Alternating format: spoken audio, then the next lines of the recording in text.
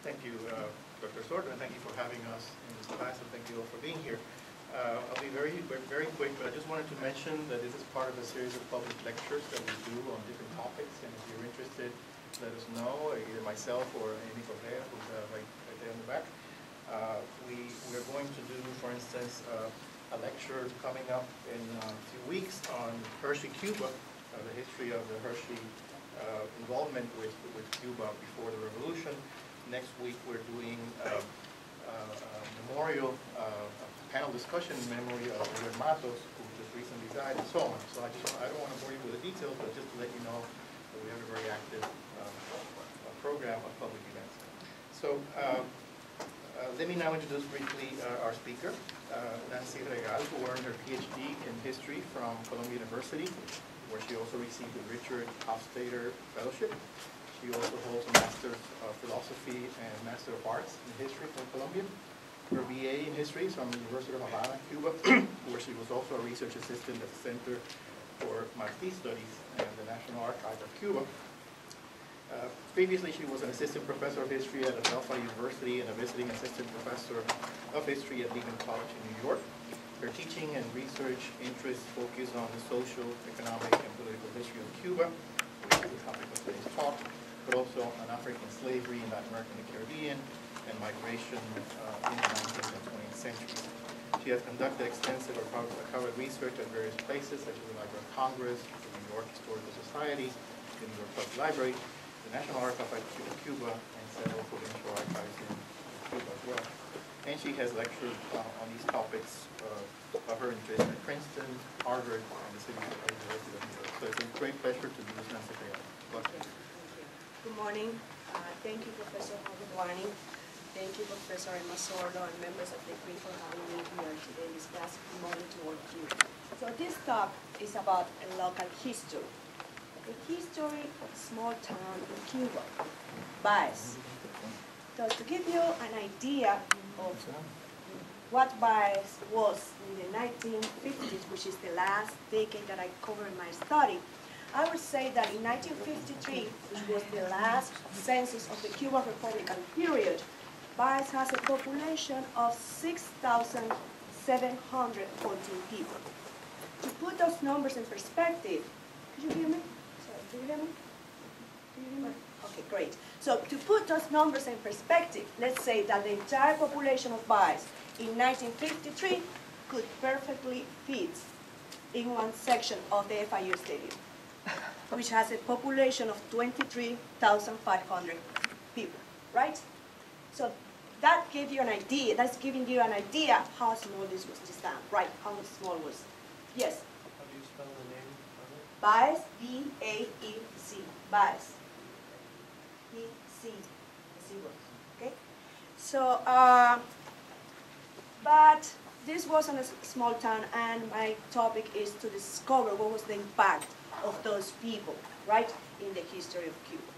As a student of Latin American civilization history, you probably know about the importance of silver mining production in Mexico and Peru, right? Or the importance for the colonial administration of sugar plantation economies in Brazil and the Caribbean. Or the impact, the importance, the significance of the port cities for colonial administrations, as was the case of Buenos Aires in the late colonial period, connected to the export economy, right? The Atlantic world in the case of Buenos Aires. But we know less about those towns that were surrounding the big centers of production, right? They were not directly part of it, but they have their own history.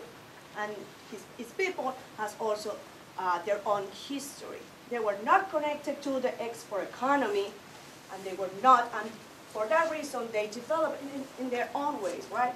In their own ways. And they are not invisible. They have something to tell to the regional, local, and of course, national history. In the case of Cuba, we could find a lot of documents in the colonial period that talk about Cuba, a strategic position at the entrance of the Gulf of Mexico. And how this was considered an advantage and justified, an advantage for the colonial government's perspective, and how this justify Cuba's enrollment in the colonial enterprises, right? But those are the first village founded by the conquistadors in Cuba, from the map. As the history of the population shows, those villages that were founded on the coastal area were the one who has a history of exposure to the exterior. It was not the case for those interior lands that have a different development, a very slow-paced development. So, what is Báez? Báez is a small town located in this region, the central region of Cuba, right between Trinidad and Saint Espiritus. That region is called Las Villas, precisely because it has several foundational villages from the 16th century. So it was a small town in its social and economic activity dedicated to the production for the internal market. Cattle raising, diversified to small scale, subsistence production, agricultural production, and of course, very well connected to the internal market. Demographic population, different to those areas that were more related to the sugar economy, to slavery. They have a population, free people in terms of slavery, free people, and white population in the area. Of course, because it was not related to the sugar economy. So in its pattern of growth and its social and economic structure, Báez was the norm for most non-sugar regions beyond the colonial period, in the Republican period as well, between 1902 and 1959. That is in those zones in which the white population constitutes the dominant majority, and in which small-scale agriculture, cattle raising, commerce, and small-scale manufacturing create certain economic stability instead of a dynamic development capable of transforming the traditional economic structure of the localities. So what is the contribution of this study to the history of Cuba? It's very simple. Báez is a good example to demonstrate the less known history of Cuba, the history of those considered secondary localities because their impact on the economic development of the island. But with this story, I tried to show the diversities, right? The diversities of Cuban regional development, the diversity, the complexities of that development as well. So let me give you a brief history of Cuban population. At the time of the conquest, the Cuban population was, the indigenous population was not as large as was in other areas of the continent, and the bigger numbers were located in the eastern part of the island. They were moving to the west, and that process was interrupted by the conquest, as for the reason that you probably know, violence, diseases, and hard work justified the decimation of the indigenous population in the Caribbean and other areas as well, as was the case of Cuba. So what happened was that the first villages were founded by the conquistadors, and in the early 16th century and to the middle of the 16th century, most of these villages were depopulated because people were joining the colonial enterprises. So what happened with the interior lands that was, for the sort of reason, all completely depopulated? So what happened to those indigenous land, and how was their development throughout the 16th, 17th, 18th, and 19th century? So how does this work organized? I'm trying to look at Báez from the perspective of that region that I mentioned, the central region of Cuba. So because it's not an isolated case, I have to look at what's happening in its connection with other regions of that, other areas of that region, and with the at the national level as well. That's why I put the history in the context of that region. So what is the origins of the town? The land question, which is very important. I mentioned that at the beginning, those areas, the main village was almost depopulated. And this process changed throughout the 16th century, started recovery of that, Why? Why do you think it is the recovery of the after the first stages of the population? What do you think has happened in other areas of Latin America? What do you think there was a recovery of that population? What do you think is the justification for the early recovery, let's say in the first half of the 16th century, mainly in the Caribbean area? Any idea? Any idea of why the population was start to recovering? Well, let's say that after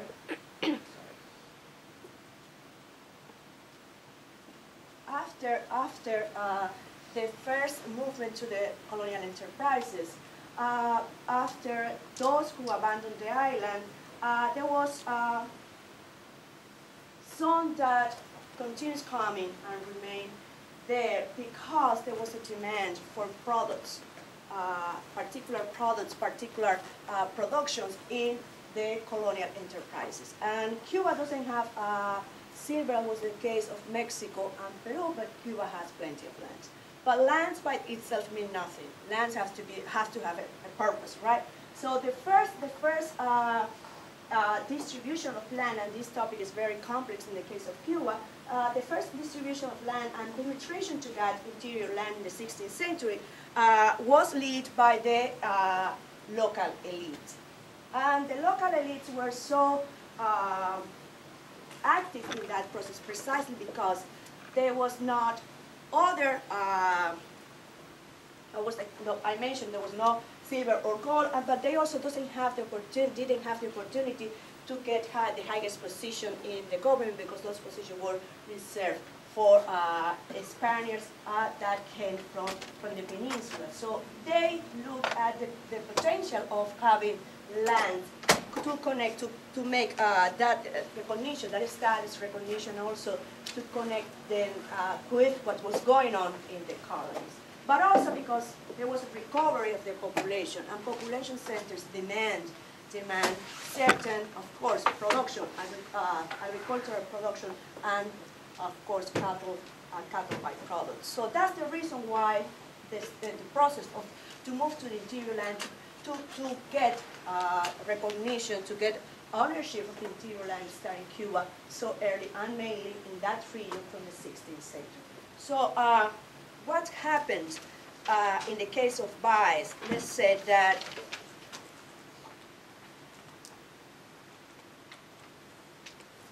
the first colonial document that dealt with Báez was mentioned it as an Hato de Vacas. Hato de Vacas is, let me show you this. That was Báez in 1804, an Hato de Vacas. The Hato de Vacas means a granted land for cattle raising economy. They were later called haciendas, and the first notice of that was in the 1804. So, what are the reasons behind that expansion and the recognition of that area as an atoll? Because there was a demand for cattle raising in the population centers, that was the case of Havana and the main village in the center part of the island, but also in the Havana region, there was starting the process of tobacco cultivation, and also because the mercantile flota from Spain stopping there, it was a tremendous impact, and that generates a demand for that kind of production, foodstuff production, and of course cattle production. So Báez started to send cattle to the main village of the central region, mainly Santa Clara, which was the jurisdiction, another jurisdiction created in that region in 1689. So Báez started to contribute with that to the articulation of the early internal markets, and with that in that process, let's say that it was not a road system, it was not a transportation system at the time. So what really happened is that with movement of cattle to different areas, the proximities and the population centers that were more close to that, there was an early articulation of certain roads, right? Very precarious in their conditions, but the articulation of that. And people were moving, were knowing each other, were creating a dynamic, were very particular to that area. From 1804 to the 1790s, what prevailed in the atoll was an extensive exploitation of land for cattle raising. What means extensive exploitation of land? Means that the cattle was pasture free throughout the whole territory, and it was free. It was not organized in that sense. In order to provide for those centers that I mentioned. Also, another important aspect to keep in mind in the 17th century is the impact of contraband. So there was a lot of products that came out of that region to contraband. So that's also what justified the creation of this in 1804. Another aspect to that is that if you look at the Cuban economic cycles, that we will see first cattle raising activities and production for the population centers, and later on, after 1790s, the sugar production and slavery, and of course, that process, which is done in 1790s, remained until the last decades of the Republican period in the 1950s. You see that those big export economies, those populations were connected to the export economy, developed very different. In the case of Báez, what's happening with this was, in the 18th century, the early 18th century, what the population, the demographic composition, that were free people, the so-called free laborers, right? Rural workers or peones, and those people who were there were in charge of the capital that was in the hacienda, because the landowners at this time were not present. They were in the city of Santa Clara, so they were taking care, and that justified the slow pace of demographic movement to the areas, because they were mainly single men, and there was not data of families settlements at this time, because the one who really participate in that kind of activities were the free laborers, and there was not, they didn't require a concentration of them in the territory. What else? After 1790s, what happened, it was not only the expansion of sugar, but also transformation in the cattle economy, because from that period, the cattle economy was very well organized in terms of better, more effective exploitation of land, the concentration of land, defenseless land, also called potreros. So what started to happen in Báez after that period was more people living in that area, more family, because there was an explosion of sugar regions in the surroundings. So they were not only producing to guarantee demands on local populations, but also to sugar regions. What? Cattle and cattle byproducts. What? Ties, salty meat to feed the slave population, and so on. So what we see here is, in the early 19th century, a concentration of families in that territory. Let me see.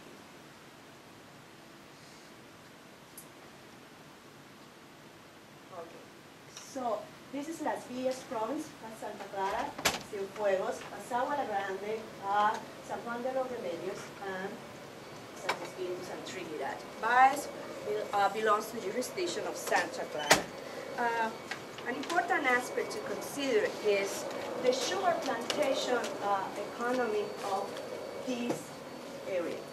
This area, as you see, is located in the center of Cuba, and has been considered, historically has been associated with the sugar production economy, and has been considered also a frontier region. Why frontier region? Because the sugar economy during colonial period, let's say after 1790s, and until 1898, was concentrated in the eastern part of the island, right? And Las Villas has been considered several times as part of that process. But this is not real, because not all the western part of the island was connected to the sugar economy. Just some regions of Havana and Matanzas. Sorry, that is not in the second or third division in the map. Havana and Matanzas, only areas of Havana and Matanzas were part of that explosion. And by response, the western part of Las Villas, Cienfuegos, Sagua La Grandes, and later on, the second half of the 19th century, Remedio. Those areas, there were sugar plantation. They developed a sugar plantation economy as a response of the expansion from the west. But those connected to the east and to the interior were associated with what prevailed in the eastern part of the island during the colonial period, which was a more diversified economy, oriented to the internal market.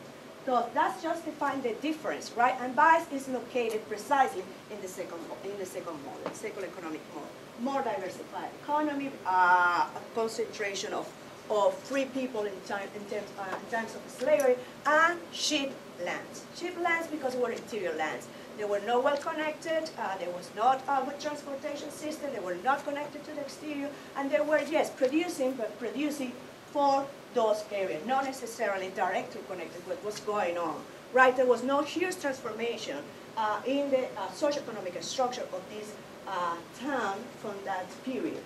Those transformations, we'll talk about those transformations in the early 20th century. But before that, let's talk about the impact of independence war in the territory. So, from 1868 to 1879, the first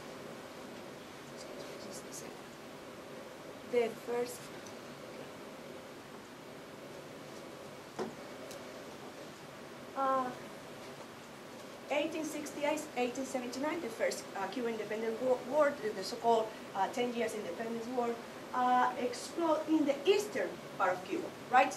I was moving to that area to the west. There was a process that was stopped before reaching the western part of the island. But my point here is that those areas, as was the case of Cienfuegos, Sagua La Grande, San Juan de los Remedios, Trinidad at some point, and the western part of the island were the regions that were very well protected, right? And the sugar mills continued producing at the time of the war, because they had a protection not only of the landowners, but also the colonial authorities, the pro-Spanish merchants. And what happened to that part of the island where the war started? Those were exposed to the violence, exposed to the combat from both parts, but also the population of those centers when the population really responds to the independence idea, right? Those rural populations, some of them, the so-called free people of colors, I don't like that determination, but it was in the colonial document references, non-white, free non-whites. So these people were the ones who really respond to that. So what's happening in Báez in particular, Báez remained completely devastated after. And those surrounding localities as well, the ones who are close to it, they were completely devastated. So this process that started in the beginning of the 19th century, when there were families producing for those sugar towns, and so on, was completely paralyzed. And when it started to recover after 1878, came the Second Independence War from 1892-1895. Thus, what really happened was at the beginning of the Republican period, 1902, Báez was almost depopulated. Most of its production was advantaged, but there were still fertile lands that were the ones who attract immigrants. The transatlantic migration movement that also reached Cuba, that started in the late from 1880s to 1930s. So Cuba, migration, and who were the ones who migrate to that area? Mostly those from the Canary Islands. And that's a very important aspect to consider, because those who came from the Canary Islands didn't come directly to Báez. They came to different areas in the peripheral the zones. Those were the high demand of sugar production, but they abandoned that mostly after a couple of months and moved to the interior to look for cheap fertile lands. So the justification of that was because there was a long history, right, of connection with the Canary Island immigration to Cuba. They were identified as agricultural laborers, and there was the network that they create really attract a lot of people to that area. And Báez has a history also of that, because we don't have a lot of time to discuss that in detail. I just want to focus on attention that this story shows that those immigrants who came from the Canary Islands to the region of Las Villas, as not mentioned in other part of Cuba, were concentrated, working not necessarily on the sugar plantation economies. They were there producing tobacco, cultivating. They were dedicated to the cultivation of tobacco. And tobacco was the main economic activity of Báez in the Republican period. Also, what is really important to know is that tobacco, but tobacco not for international market, tobacco for domestic market, cigars and tobacco. So then, yes, Báez exports the leaf to American companies, but mostly the growth of that production was from the domestic market. And that's justified the expansion of the time. That justified, I have a couple of I don't know if I can show you the expansion of that. Population growth as well as urbanization and breadth of services. And important, because I would like to almost finish here and save some time for debate. What's happening at this time was that the urban layout did not respond to the traditional colonial town where the square, the church, and the administrative and governmental buildings were around, or the traditional layout of the sugar towns, right, the so-called batallas. It was different. The urban development of this town it starts from the manufacture of tobacco, right? The manufacture, the tobacco workshops. So when you will see there are different, I will show you different, let me see the pen. Okay, let me see. This is in the 1930s, it was a rural celebration. And so there's in mixed possession. This is one of the ideas from the veterans of the independence movement. We have here. Show results. This is another separate. This is the urban layout. So it's very well, very strict in their composition, because mostly of the town spans from the tobacco workshops. And here we see road constructions and the local newspapers.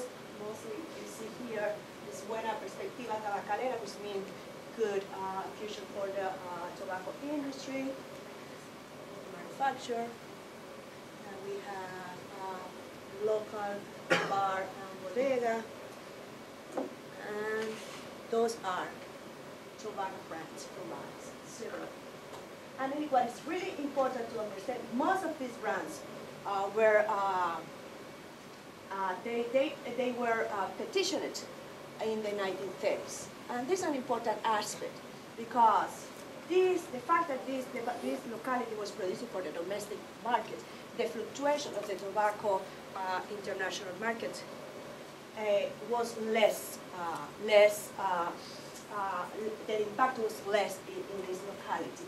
It doesn't mean that it was not affected. It was affected less than other areas of Cuba, where the so-called tobacco, fuel tobacco in the western part of the Cuba, Pinar del Rio, where the data show migration for those towns, precisely because the impact of the tobacco industry. So the fact that these people were producing for domestic markets justified the expansion of these brands during in the 1930s. And this is the church.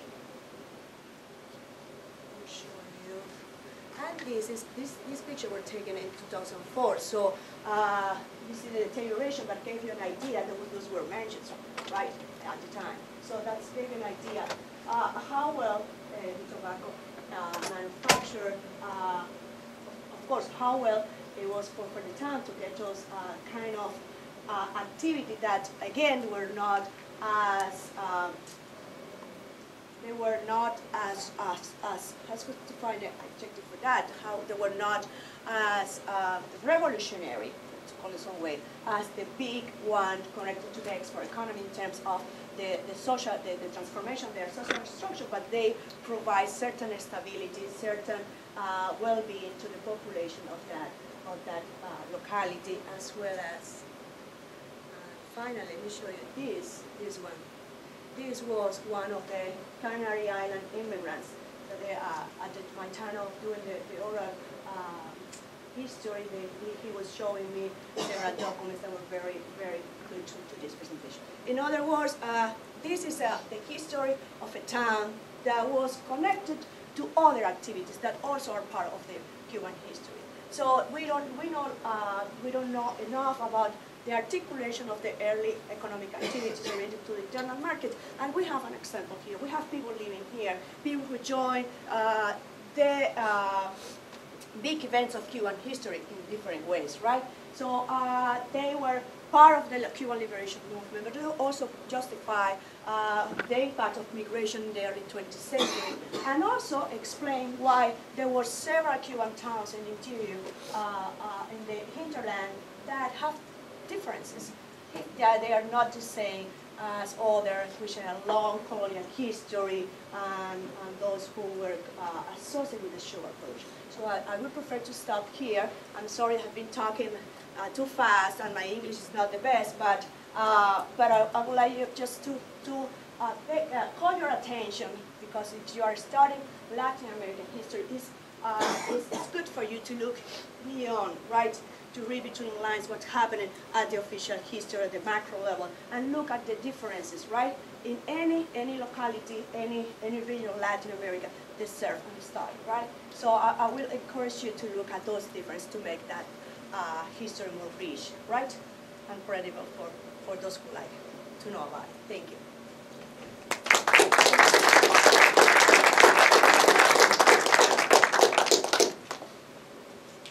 Any questions?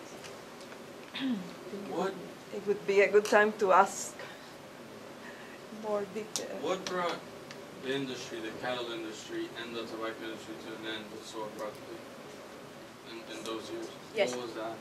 No, I end so abruptly here, but because I would like to pay attention to other aspects. Tobacco, well, the cattle raising economy continues, right? And the agricultural production continues. But what really happened was there was production oriented to domestic market and so on. But what I would like to do is that those were traditional activities that remained in the town. But what was new in the 20th century was tobacco, right? Tobacco. There is a history of tobacco cultivation in Cuba, but not precisely in this locality. So what is, for me, called the attention is that those traditional economic activities remain because the demands remain. But what's happening here is that tobacco related to an important episode in the history of Cuba, which is immigration, right? The Spanish immigration, especially Canary, for those people from the Canary Islands. So that's why I'm focused on the, yes, to continue with that, but also looking at the other facts, the other factors, right? That was the case of tobacco. But yes, both activities remain very important. Okay? But the difference was that if you look at the numbers of product, in terms of production, those were the ones who represent, right, the most value at then. But with tobacco, that changed. There was a shift of that. They remained, they were important, but tobacco, yes, contributed more money to the development of the town. Yes. Any other question? Yes. Was tobacco in the investors, were there more like the foreigners, you know, like Spaniards, or you had other, you know, inland investors who decided to invest in tobacco in Báez? Yes, yes, they are both. Yes, what really happened is at the beginning there was a good definition between the urban town and the countryside, right? But what happened was the surrounding areas that were dedicated to the cultivation of tobacco. There was a demand for the leaf, raw material, to those American companies that were located in strategically zones for tobacco cultivation. They were demanding the leaves, right? But with a process that started first with the cultivation of tobacco, they were moving workshop. The first workshop started in the family house. People, women, everybody participated in that. And then they were bigger, and they were start building a bigger workshop in the town, start to expand, right? But was production. Those who start with the manufacture were locals, and the production was for the national market, for national market of tobaccos and cigars. Yes. So there was never an industrialization period in Cuba? Because we're only talking about domestic demand, and yes, but there was never a big exploit of it. Well, what's happening is in Cuba, that's what I'm talking about, economic cycles. We have in Cuba first this, well, not only help raising and agricultural production, tobacco was an important part, of course, in the 17th century in some areas of the western part of Cuba, but sugar was a determinant. Sugar at the beginning, sugar in the 19th century, the colonial time, sugar owners were locals, Spaniards, and they were the way that they used to increase production was expansion, land expansion, right? Land expansion, because they was moving to the cultivation to a different area. So my point here is that we have slavery, because we don't have a lot of people working freely on those. We have a massive influence in slavery, and with the slavery, there is another topic. We have the century revolution, right? The implication of that for those sugar plantations. So what we meant in Cuba was, yes, this fear of slavery. That's why I mention it all the time, free population working in that town, because of slavery, the slaves were the ones who were connected to the sugar, yes, sugar production. In the late 19th century, start, let's say, the industrialization of Cuban sugar production with of course, the conglomeration, the concentration of industry in big units, as was the case of Central Azucarero. They were not all ingenious, right? Central Azucarero and the railroads. And that process that started in the western part of the island, as I mentioned it to you, was completely, has a different dynamic and different phase in the period, in the 20th century, because after North American intervention in Cuba, those lands that were not reserved for sugar production in the eastern part of Cuba, which was the case of Camagüey and Oriente, they were the ones who really have the big sugar companies. That was the case of United Sugar Company, United Fruit Company, and so on. So they have that kind of, yes, industrialization is a topic that we need to serve of this discussion, because the sugar industry was mostly owned by the United States companies. So that's why. And then when came the revolution, and it's different. And even if it's outside the topic, only if you want to answer. Now, what happened to all that? Well, the sugar industry, the sugar production is insignificant right now in Cuba. They closed a lot of centrales azucareros. I think it was in the 90s, since the late 90s, and there's not part of that. It has not the same impact. Cuba, the history of Cuba is the history of monoculture, and sugar means that. So, yes. Any other questions? Was there any change in the origins of the immigrants, Galicians, other immigrants from Spain? Well, most of the records show that most of the immigrants there were from Canary Islands. So what is important is there was other areas in the eastern part of Cuba, as was the case of Holguín, that have Canary Islands immigrants working on sugar plantation.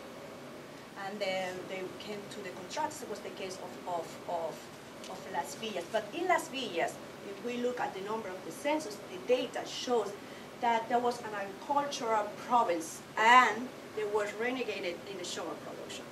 So most of those who came to Las Villas work on different activities. And in Báez in particular were immigrants from the Canary Islands. No, they were also from Galicia and other areas on Spain, were minimal. The gross immigration was from the Canary Islands. And they have the cultivation of tobacco. I think the first data of immigration there was when the Spanish administration request, I think was in the late 16th century, colonization with families from the Canary Islands. There were several demands for that throughout the colonial period, but mostly with the transatlantic migration of the late 19th century and beginning of the 20th century. Those who came from Spain, which were in massive numbers, they have a very well distinguished profile. And those who, the Catalans and the Galicians, but mostly in that part of Cuba, those from the Canary Islands. Any other questions? I just want to mention one thing, that this was very important to me, because you are, as a student, you probably have a lot of papers to do, doing research and so on. So it's important to look at different sources. For this, it was very difficult because I cannot find one place to look at. There was not the National Archive of Cuba. I have to look at different sources, different places, different local archives. Sometimes very difficult. Sometimes they were not, the documents were not in the best condition, but also oral history. So for you as a student, look at sources that you have available. And oral history is very, very, very good, right? If you look at that with the critical analysis and with knowledge. So oral history was very attractive to me and was an important part also of this work. Can you talk a little bit about that? How did you use oral history to reconstruct the history of the... Well, because the last part, I came to this topic first because I have a wonderful professor at Columbia University. Her name is Professor Silvia Rivera Cusicanqui. She is from Bolivia. And she told me about the importance of the subaltern studies, right? And the importance of those who has no voice, the vision of the other that were not part of the official history, the big history. So that was fascinating for me. And also because I have to convince my advisor of this topic, and I say, okay, I know this town, because part of my family is from that town, so I say, okay, I know this town, and I remember since I was a child that they were talking about tobacco, and I think, okay, that's part of the nostalgia, right? But also, let's look at that, because there are material evidence that something was happening here regarding tobacco, and those mansions were for real.